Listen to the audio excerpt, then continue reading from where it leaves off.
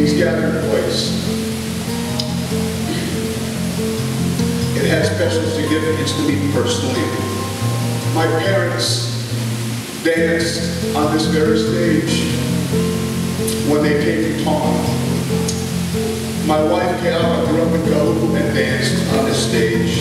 I never had the privilege, but I'm honored to be standing here in front of these great men and women.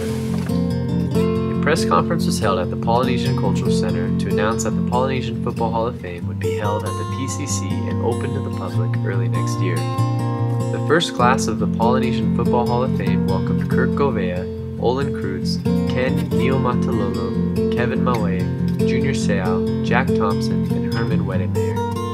Following the press conference, the Hall of Fame inductees and board of directors answered questions, shared stories, and signed autographs. The Polynesian Football Hall of Fame will be located near the newly remodeled IMAX Theater at the PCC.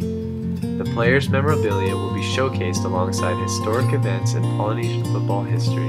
They'll display their uniforms and helmets and all those things will be housed here at the PCC, so we're so excited about that. We're excited to have a place that will honor our heritage. This is a part of our heritage because this is the game that we play.